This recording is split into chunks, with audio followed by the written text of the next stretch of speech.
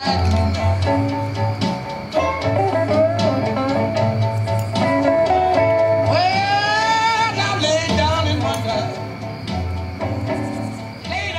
met, Corporal M.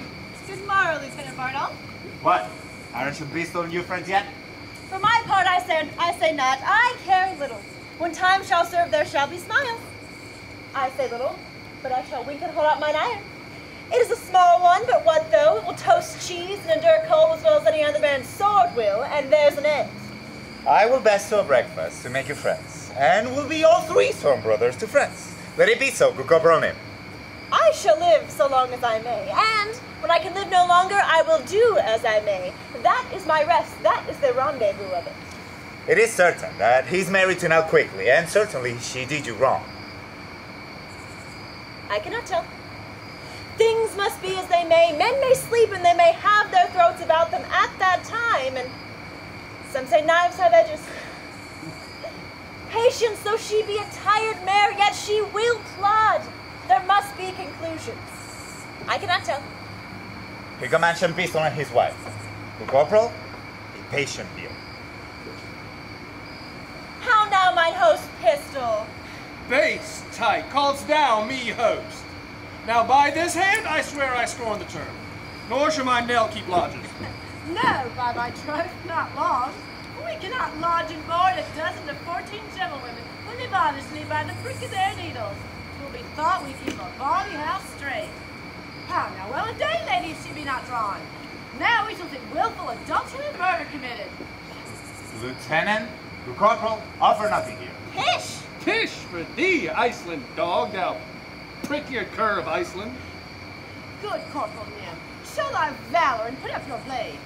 Will you shog off? I will have you solaced. Solus, egregious dog, oh viper vile, the solus in thy most marvelous face, the solus in thy teeth, and in thy throat, and in thy pinkful lungs, yea, in thy maw, verity, which is worse, in thy nasty mouth.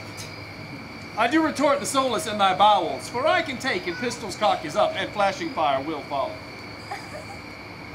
I am not Barbazan. You cannot conjure me. I have a humor to knock you indifferently well.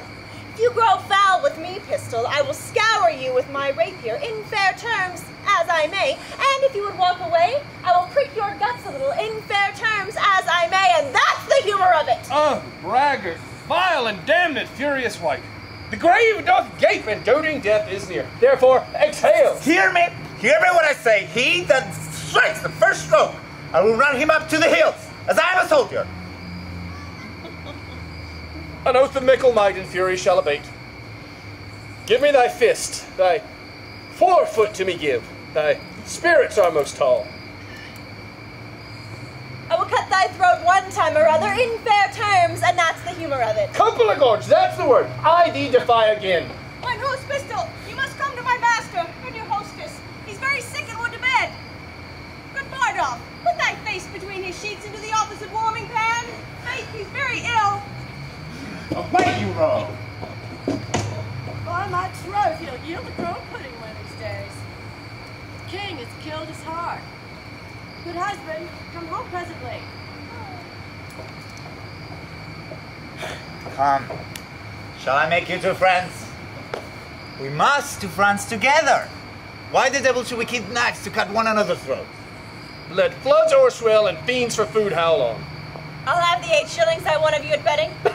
Base is the slave that pays. That now I will have, that's the humor of it. As manhood shall compound, push home! By this sword, he that makes the first thrust, I will kill him!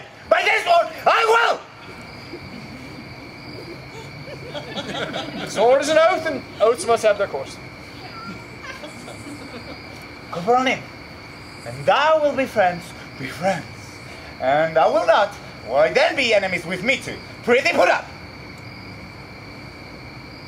I shall have the 8 shillings I won of you at betting. A noble shalt thou have, and present pay. And liquor likewise will I give thee. And friendship shall combine, and brotherhood. I'll live by Nim, and Nim shall live by me. Is this not just? For I will sutler be unto the camps, and profits will accrue. Give me thy hand. I shall have my noble. In cash most justly paid. Well, that's the humor of it.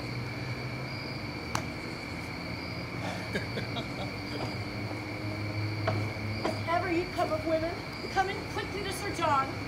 He is so shaped of a burning quotidian fever, it is most lamentable to behold. Sweet man, come to him.